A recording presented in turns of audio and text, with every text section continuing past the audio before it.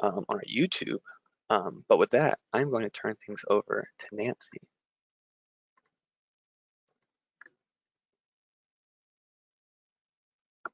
Good morning. Am I okay? Daryl, am I good? Yep, it is up. Now I see the DLIS slide. Okay, very good. Good morning, everybody. I'm Nancy Guidry Hall, the State Data Coordinator here at the Florida Division of Library and Information Services. And I have been the SDC only since February of this year, so this is my first round of the annual statistical report. So please bear with me. The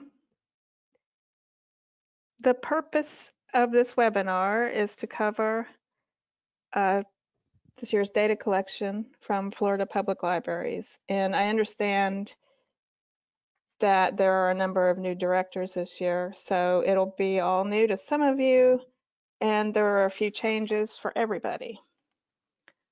I'm going to start by briefly going over why this is necessary. And I want to go into detail about a couple of sections in this year's annual statistical report, and then even more detail about a few changes to this year's supplemental survey. And I will talk some about what is hopefully going to be next year's version of the annual statistical report. Why do we do this, and why are we asking you to share all of this information? At the local level, tracking statistics show decision makers both your accomplishments, and your needs.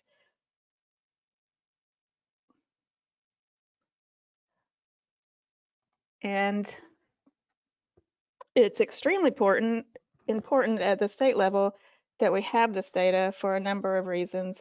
For libraries, in addition to tracking what your own library is doing every year, it's helpful to compare your metrics to other libraries in your area or those of similar sizes across the state. And to this end, I want to point out that we publish the statewide data on our website, and all of the data that we collect is ultimately available online. In fact, the 2020 tables that have just been posted as of today, they're on our new and improved website, and I think Daryl's putting in the link to that new webpage for us.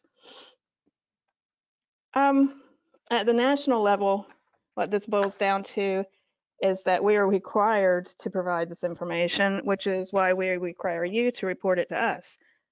The Institute of Museum and Library Services also publishes this data from the nationwide collections by state and territory. You can find it at imls.gov. All of our state data ends up in what they refer to as the Public Library Survey. It takes them a couple of years to publish. I believe they just put out the 2019 tables late this summer. I've looked over what they publish, and I find it very interesting to see how Florida compares to the other states in a wide range of indicators. And the one big conclusion I've come to is that Florida libraries do more with less than a lot of other states. I'll give you a few examples. From the 2019 data, for total operating revenue per capita, Florida ranks 39. We rank 50 out of 51 in operating expenditures per capita for staff salaries and benefits. Yet we rank number 10 in percentage of librarians with an MLS degree. We rank number 16 in registered users per capita, number 5 for reference transactions, and we were number 2 in the number of public access internet computers available. So good job, Florida librarians. Are there any questions at this point about the reasons behind the survey?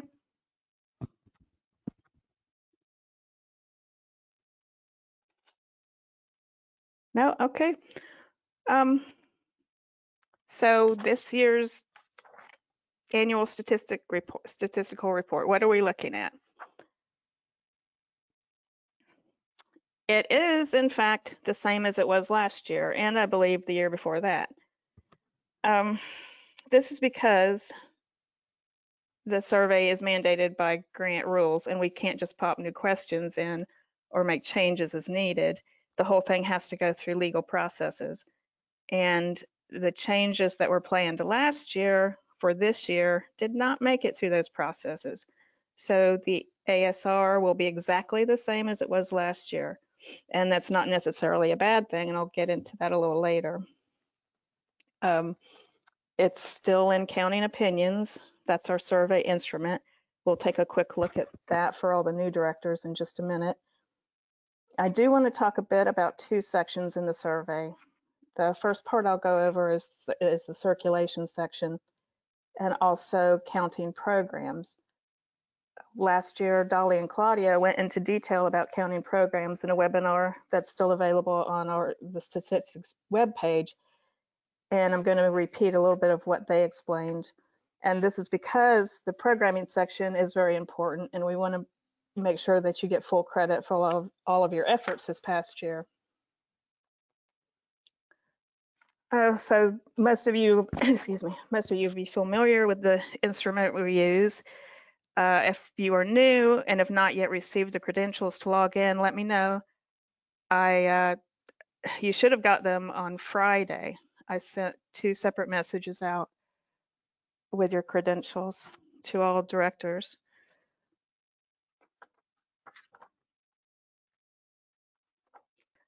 This is what the first page looks like after you log in. It'll take you to the surveys. You can either hit the enter button and that'll take you to the main survey, or you can click on the links. This is what the ASR looks like once you get in. It's pretty straightforward. You should see last year's values for most items.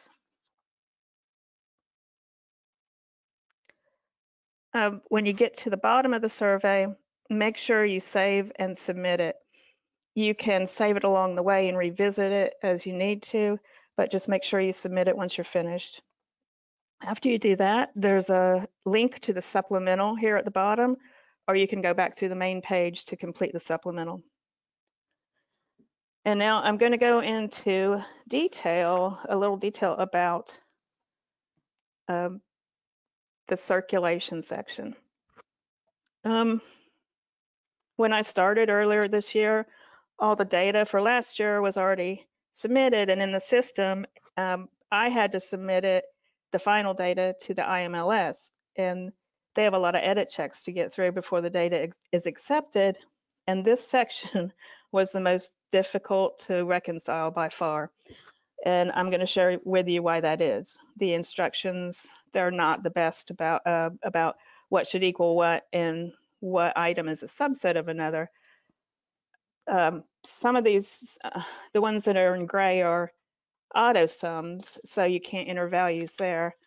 And I mean, you can see that physical item circulation is a subset of the total annual circulation, but it doesn't, there's no check in there. And I just want to explain that some items should add up to the same amount. And so in the case of number 81, the total annual circulation of materials,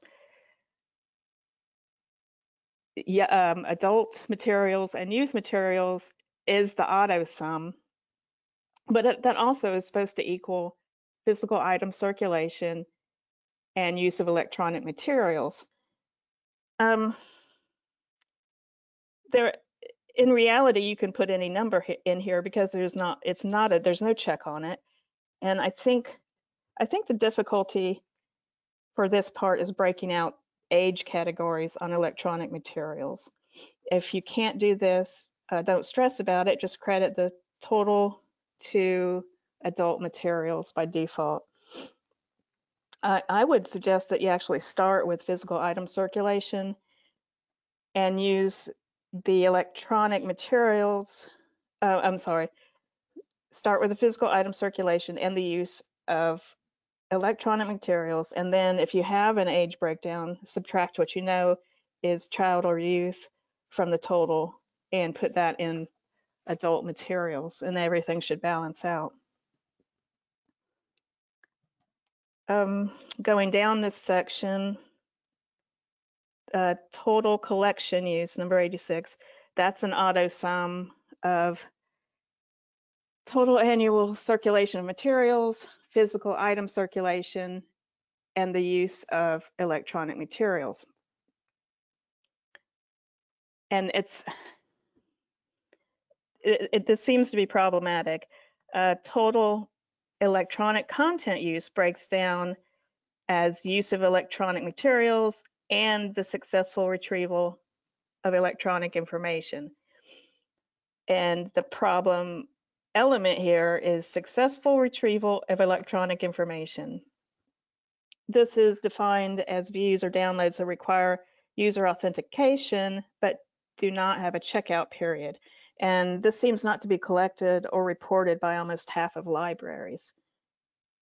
It may not be possible to collect it from some sources, and it's definitely a gray area in some cases whether something is downloaded or viewed or checked out. I can't really speak to everyone's situation for this data point, but if you are using the Florida Electronic Library, that data is available through the Gale dashboard. And I am going to have Dolly explain this because the FEL is her baby. Dolly? Hi, Nancy, thank you. Can everyone hear me? You can hear me? Yeah. So, yeah, so if you are, and I've been throwing a couple of things into the chat, and so one of the things that I threw in is that if you are using vendors other than the Florida Electronic Library, you'll have to use a vendor report. So if you're using EBSCO or some of the other JSTOR, some of the other vendors out there, you'll have to get the information from them. If you're using the Florida Electronic Library, we have a great dashboard for you. Now I am showing my login credentials, but each one of you will have your own because each of you has your very own circulation statistics. And so in order to get them, you'll have to log in using your own username and password. If you don't know what that is, you can let me know, or you can contact Gale support with that, with a question, and they can help you there. Next slide, please.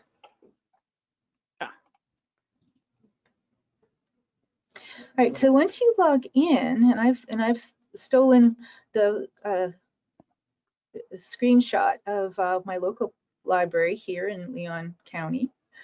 And you'll see at the top that you have choices. You can choose your year. So you'll throw in your year from and I took this screenshot before the end of October. Actually before the end of September, so I only could get up through August, but you can get to September now. We've updated it because we're now in October. So you put in your year and you can pull it, and if you scroll down, and I'm going to have you change the slide. There you are. You've got your retrievals. So this is for the in this case, this is not quite the whole year, but you can put it in now for the whole year and you can get your retrievals, and that is going to be your FEL information that you'll throw in. But then if you also are using EBSCO or JSTOR or any of the other great databases that are out there, you'll need to add them together. And it's retrievals would be the pulling out. So in some cases, retrievals are counted as downloads. Some cases, they're counted even as just viewing them on the screen.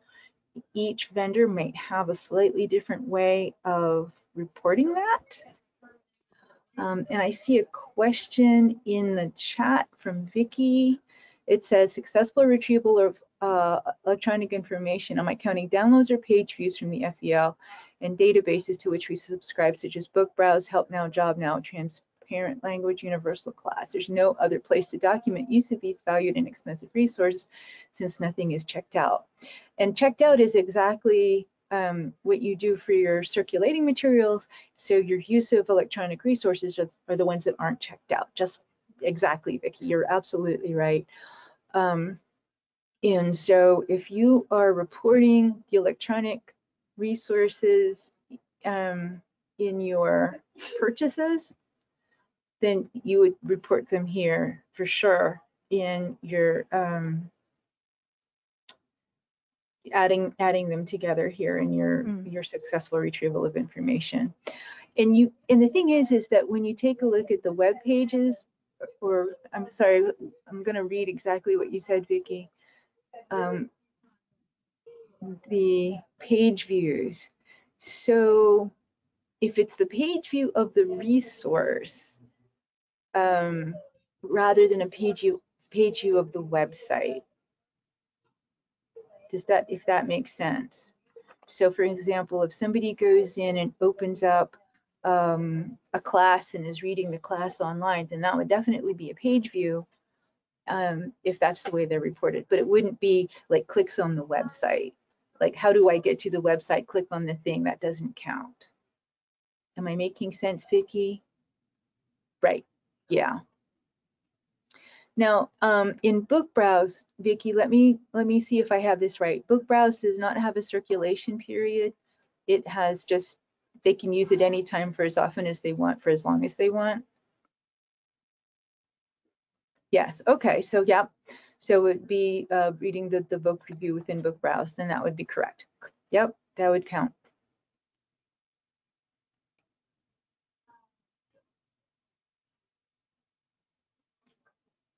And I think that's my last slide. Does anyone else have questions about retrieval of information? Again, if you have some challenges getting in, let me know and we can get your password. It's a really nice database, and I will say, I'm going to throw in a little thing. If you're interested in other things in here, there's lots of reports that you can play in. You can take a look and see what people are searching for. So there's really wonderful reports and information that really, the ebooks that people are using, and you can get more than just the number of retrievals. You can actually see what people are using and how they're using them, the search terms they're putting in, if you're interested in that kind of thing. Right, any Okay. other questions? All right, Thanks so much, Dolly. Thanks, I really appreciate that. And we'll have her information at the end as well, in case you didn't get it. All right, well, let's talk about programs for a bit. We're asking you for program information in 2 places again this year. The ASR program questions are very simple, basic. It's just programs broken down by age. This is a screenshot of the programs section in the ASR, and I need to point out that the definition that's in the instructions is not really accurate, and that's what I need to talk about. It says, excuse me, it says nothing about counting virtual presentations of programs. As I explained, we are constrained from even changing the language in the instructions until it's approved, but we most definitely want live virtual programs and participants included here. The online instructions do a fairly thorough job of explaining basically what is meant by a program. It just doesn't explicitly include the virtual aspect. So to be clear, what you're being asked for here, a program is defined as any planned event for a group that's implemented, sponsored, or co-sponsored by your library, and this can include programs conducted by vendors that you hire. They can be held in person or virtually, but they must be held in real time. For virtual, this means live streaming. And live streaming is just what it sounds like. This is not a recording of something that was done earlier, although you can record things and post them later, but we'll get to that. How do you count live streaming? you're counting each view with a duration of a minute or more as one viewer attendee.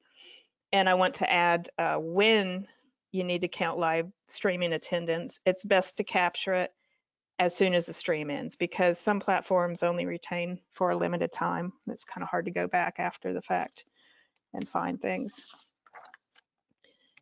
Any questions about the ASR before we dive into the supplemental survey? Nancy, Matthew had a Yes. question about I think like the earlier section. He said, "Are those ranking highlights posted somewhere? It would be great for me to share those with my staff." They are in the IMLS data that's posted on the imls.org. Okay. And then Nicole asks, "Does Zoom count for this?" I guess the Zoom. whichever. For virtual Right. programs. Oh, certainly. If you're holding your virtual programs through Zoom, certainly. Okay. And then Tara says, "So we don't count views that come later?" That's we're getting to that in the supplemental. But there's two places where I'm sorry to say this again, but we're asking you again to count your programs twice. So there's the section in the ASR where it's just asking for live programs, whether they're in person or virtual. And then in the supplemental, there's a place for the recorded views on programs. Okay. And Hope says that they would like to hear more about recorded programs that are released later. And then Tara also says, as follow-up, what about self-directed programs like a video that we post and people watch later? That's recorded in the, I mean, it's documented in the supplemental survey. And as I said, Dolly and Claudia, they did a really good webinar last year because last year all the supplemental programming questions were new, and they explained that in detail. I'm going to go over it just a little bit, but not in the greatest detail that they did. Okay, Michaela says, so the supplemental survey will be asking for our passive programs, such as summer reading programs, reading challenges, etc. Yes. Yeah. So I'm getting there in just a minute. So as I said, that again, there's a supplemental survey because we couldn't change the annual statistical report, and it's a little bit different, not a lot, but there's a little bit of difference in it. And the reason we had to do this is because of last year. There were so many libraries that had to rethink all services that they provided to their communities, and we need to know the details of those efforts. So last year, this was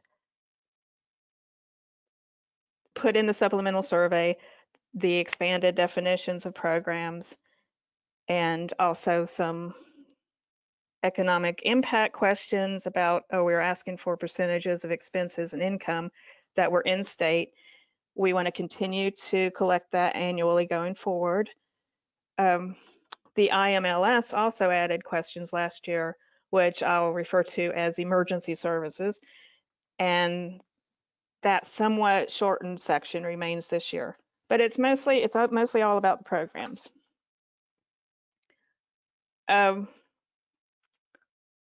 We, meaning the Florida Division of Library and Information Services, expanded the definitions of programs last year to include virtual programs and also to record self-directed programs. Interestingly, the IMLS has now, in just the past year, actually over the summer, they added a large number of data points to also capture different categories of programs. So Florida was actually ahead of the curve on that. Now, some states are able to add add it immediately to their surveys, but we can't do that. But this, addition from them, it actually works out for our purposes, because maybe next year this will all be incorporated into the annual statistical report. Most of the new things that they added this year, the new data points, we were able to map to what we already had from last year, if that makes any sense. So we are not changing the categories you see now or how you count them. But I did have to add a few things to the supplemental survey this year to capture some of the divisions that they added, and this is what is changing. For totals in the active in-person programs only, they are asking for the number of on-site and off-site, meaning at your library or somewhere else. And for children's programs, in the active in-person and virtual categories also, they split the age definitions into two. And I want to talk about the timing of this for a minute. We're springing this on you after the fiscal year's ended. So of course you haven't been counting as categories, but you can look at this as an introduction to what we need for next year. If you have it, that's fantastic. But if you don't stress about it. The IMLS, I promise, they're going to keep making changes to the performance indicators, but they don't actually require reporting from us on the new data points for a year or two. So this is kind of the introduction to what we want to collect next year. As I say, if you can break it down, that's fantastic. But don't feel like we're saying you have to give us this information this year, because this would be the first time we've asked for it.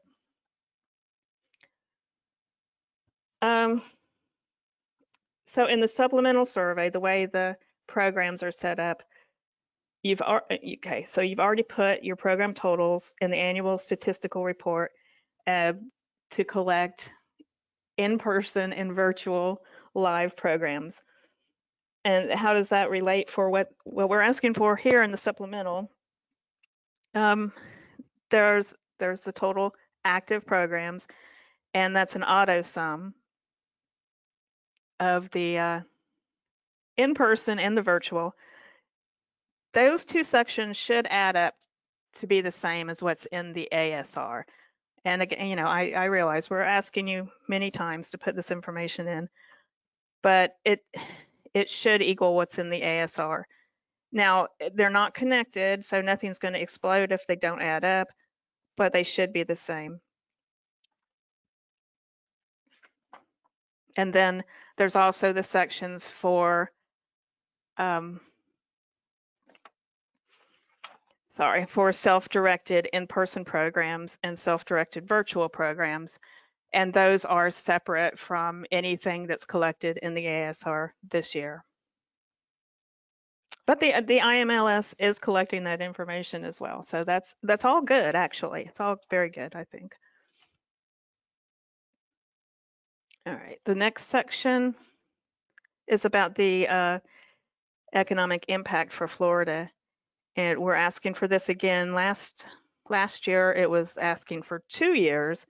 This is just this current year that we're asking for. And it's very important for us to track this so we can document the economic impact of libraries in the state. We actually have a report coming out later this year that the University of Florida's Bureau of Economic and Business Research did for us using that very data collected last year. And we'll be publishing some interesting findings from that study before too long.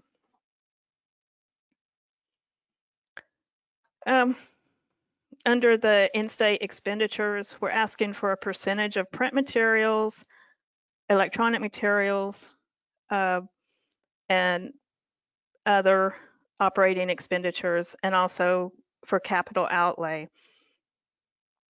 And here, if you know that the vendors are headquartered in Florida, that's where you'd report the percentage of your expenditures for that. Electronic materials are most likely not in-state, pardon me, unless you're purchasing them through your local MLC. Oh, in that particular case, they are in essence acting as an in-state vendor. Most likely your utilities are based in Florida, and most of the construction should be, well, some of it will be locally based. And we're just looking for estimates here, just percentages. We don't expect you to work out exact figures. The other section in the supplemental survey are straight from the IMLS. And some of these questions you saw last year in the section, some of them have been removed, so it's a little smaller. We still want to know what services you had or added with a fiscal year that we're covering. I'm sure there are many locations still experiencing special circumstances, and that's where we want to collect this. I'm calling this the emergency services section, but actually that's plus a couple random IMLS reporting method questions, which have absolutely nothing to do with COVID, but they added these in last year. And these particular data points about library visits reporting methods and reference transaction reporting methods, those are going to be put into their proper sections in the annual statistical report next year, but there was really just no good place to put them. Any questions about the supplemental? So Peter asked, are we counting podcast listens? Podcast listens as programs? No. Matthew asks, so young adult is ages 12 to 17? Yes. Yes, the youth, I'm sorry. The children's programs breakdown is 0 to 5 and then 6 to 11, and then so youth is 12 to 17. Vicky asks, so for in-state expenditures, it's all about who gets the check from the library, not the ultimate producer? It depends on the situation. Like I said, if you're getting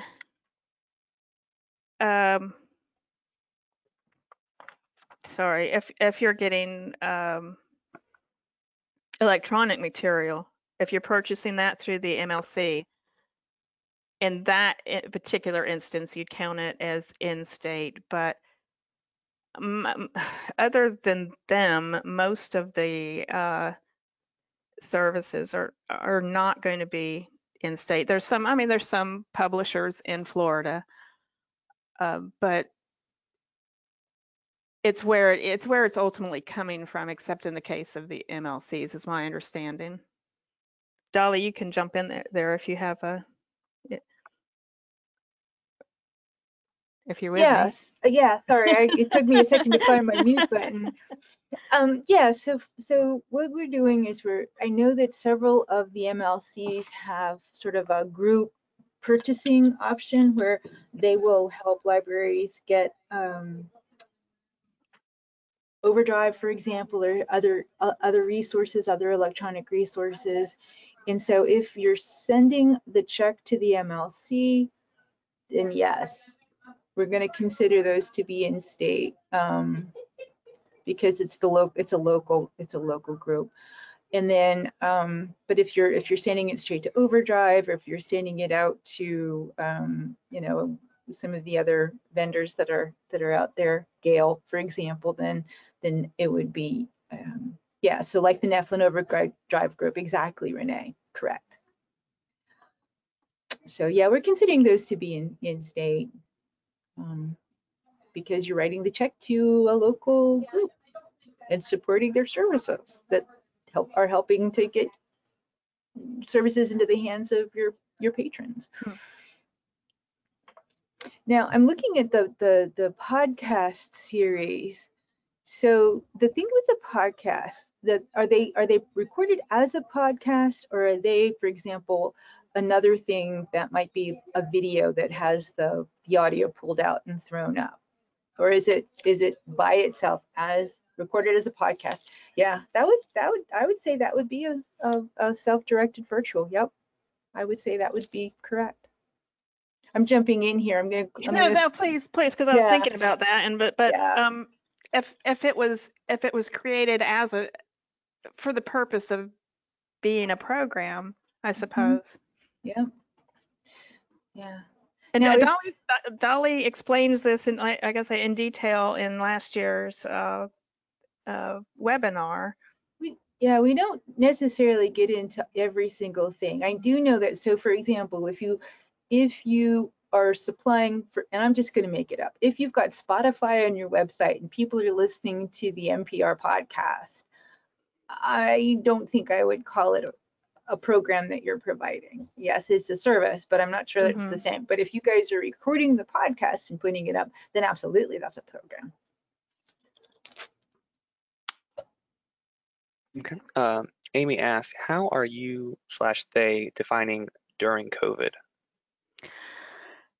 the IMLS. Well, if you're having to provide special services, well, it's still I'm assuming it still is during COVID. If you have outside services, for instance, if you're doing that because people don't want to come into the building, I would say that counts. I mean, I don't know that they ever provided us with a time frame for this. They just said, well, we're asking these same questions again. I mean, Okay. do you have something particular in mind that you're thinking of, and what if it qualifies as?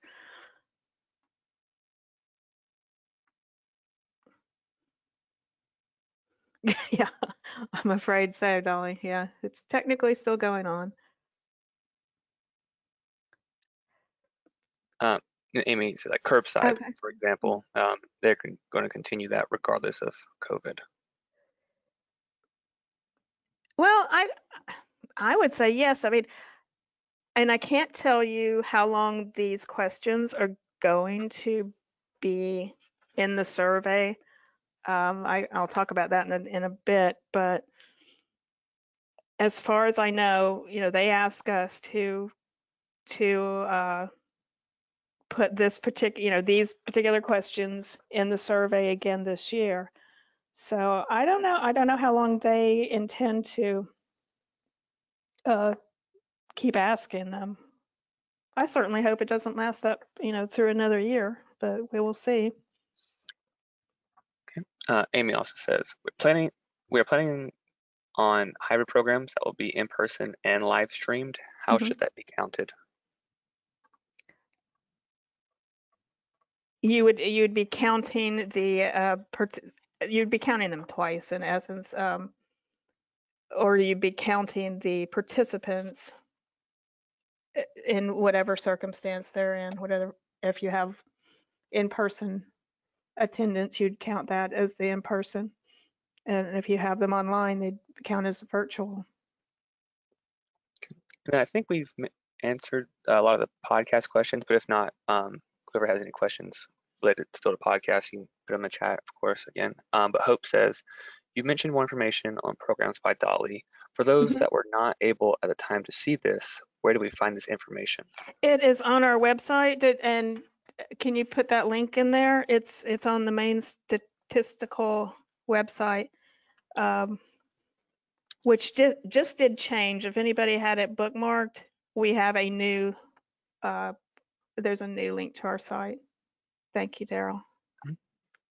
Mary says, when we report funds spent on materials, can we include the platform fees, or is it just what we are spending on individually purchased titles? Oh, Dolly, I'll defer to you on that. Platform fees. Yeah, no. If you also have to do a platform fee, especially if it's an annual fee and you have to do it, like if you did it once for 5 years, probably not. But if you have to pay it every year, then yes, absolutely. It's all part of the cost of being able to make your services available.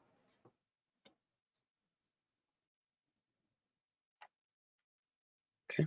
I think that this next one's a question for you, Daryl. Does the chat? Yeah, Janine says if I need to go back and review the recordings, the chat with the links show up as well. Nancy, you'll be sending out the email, right? That will have it, and I can send with the recording, so I could have the chat log in it as well. Okay. Just yeah, I can do that.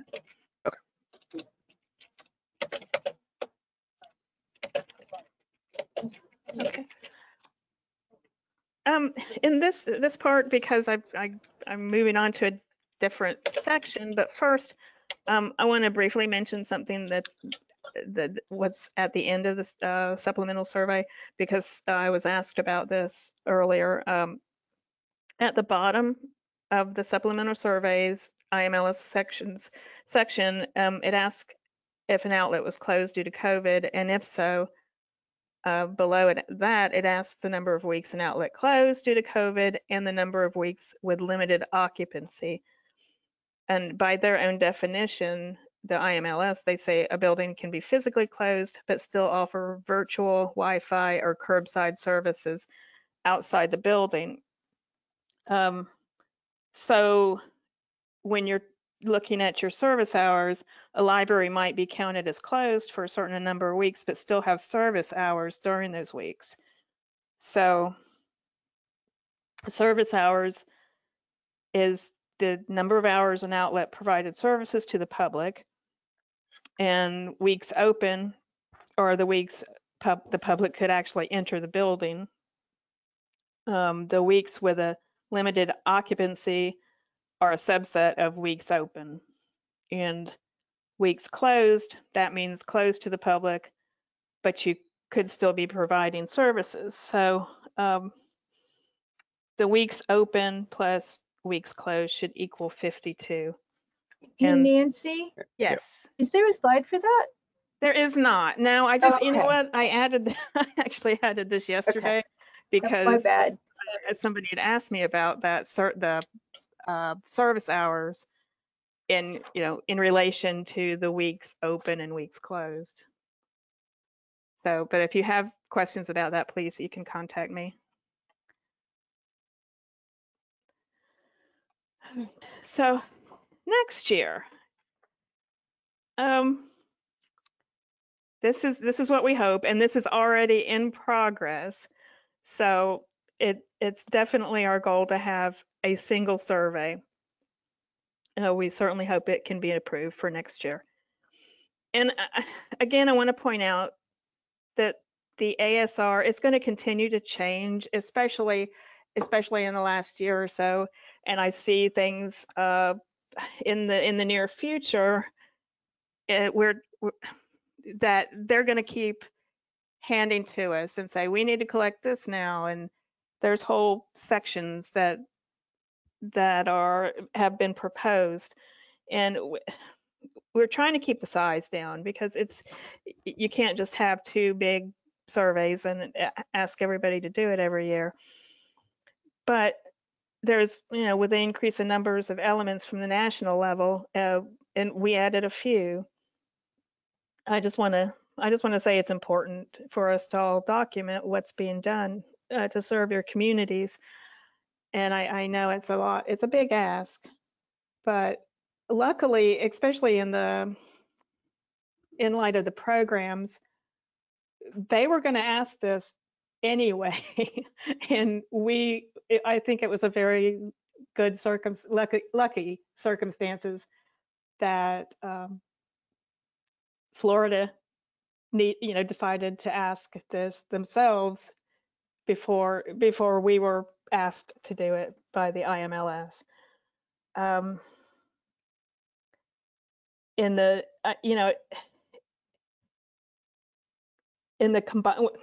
let me call it just a combination next year, when we combine what we have in the supplemental with the annual statistical report. The programs will be the same 4-section breakdown with the added distinctions that are, excuse me, in the location of live programs and in the children's ages groups. We're going to leave in the economic impact questions, but they'll be incorporated into their respective income and expenditure sections, so they won't be sticking out by themselves. We're for next year, we're also putting in a couple of new IMLS questions, in addition to the ones I mentioned earlier about the library visits and reference transaction reporting methods. They have added, and we decided not to put them in the supplemental this year, they've also added other circulating physical items into collections and the corresponding circulation of other physical items into my favorite section. And this is a good thing, really, because it's to cover everything you have available for patrons that don't fit into the other categories. You know, things like cake pans and bicycles and telescopes. It gives you a way to count everything that gets circulated. So I think that's a good thing. There's also a couple of data points, excuse me, that I have to admit I had a hand in, because I see that the IMLS is talking about doing this, but they have not adopted it yet. One is about late fees, and I just pushed up for this one because we really want to know. But I anticipate that they're going to ask us to do this next year. But so next year there'll be one about late fees. It's phrased as, does your library charge overdue fines to users when they fail to return physical materials on or before the due date? And the possible answers are yes, yes for some items, and no, we do not charge late fees. The other one I can think of is about splitting current print serial materials. And this is being split into circulating and non-circulating print serial subscriptions, which is necessary to make the physical circulation totals accurate. The plan for next year is not to have a supplemental survey, except in the event a library experiences closures due to emergencies. The plan is to have at the bottom of this new ASR just a link to like a special supplemental survey for those circumstances. And I really hope no one has the occasion to use that. For this year, if you did experience a non-COVID emergency closure, if you could please document that in the outlet level section under weeks open, just put a note in there. That would be great, because we do make note of these things. That's all for this year. If you're new to this game, again, the webinar from Dolly and Claudia last year addresses details on counting programs and attendance. And that's on our statistics webpage. And I'll make sure you get that, because like I say, we just did have an update on our website. So if you had that bookmarked before, you won't get there unless you go through the main bureau page. If you need help with the Gale dashboard or anything else related to the FEL, please contact Dolly. That's my contact information. And please contact me if you have any concerns. And there's Dolly's contact information. Are there any more questions? So Mary asked, could you reiterate those stats that you gave at the beginning of the webinar, where Florida ranks 49th in funding? Oh, okay, sure. Let me find that. Yeah, I was pulling some of the pithier statistics out of the IMLS data. What I pulled is that for total operating revenue per capita, we rank number 39. And we're number 50, and there's 51 ranks because they count DC in there. We're ranked number 50 in operating expenditures for staff salaries and benefits. Okay, and then And Joyce asks, oh, sorry, go ahead. You saying something, Nancy? yes, I'm sorry. I thought you were saying something, sorry. Joyce asks, what if you charge late fees for only hotspots and laptops? Well, that would be, yes, we charge for some things. And you can always, you know, it'd be helpful to us if you put a note in there as well to say that. Matthew says, any discussion of a new value of Florida Library reports / brochure? What tax dollars are getting used for residents? It won't be exactly like that because what we did this time is an economic impact study instead of return on investment. But we just did get a draft from the University of Florida on the economic impact, and we're looking at pulling out some, you know, useful statistics from that. It is a pretty good report. So yes, we'll be publishing something like that soon. And there's another site that I need to look into that talks about specifics about return on investment for, for library patrons.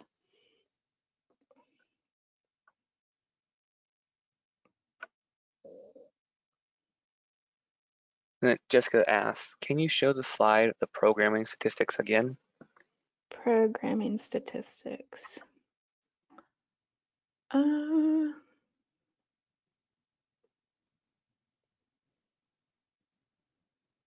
on.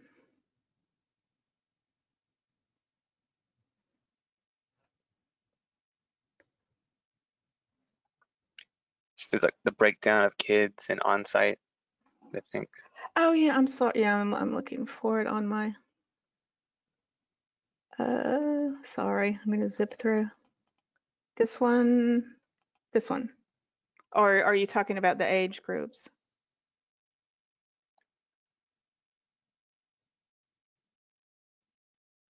Age groups. Age groups. Oh, sorry. Yep.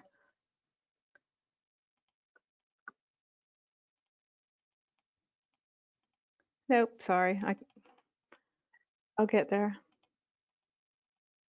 There we go. Whoops. This one.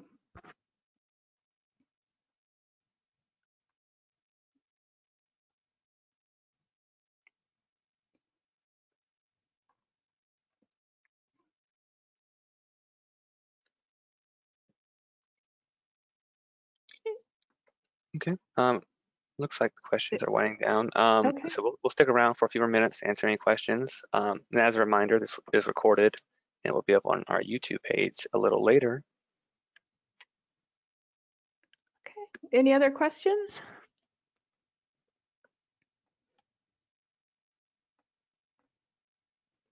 Okay.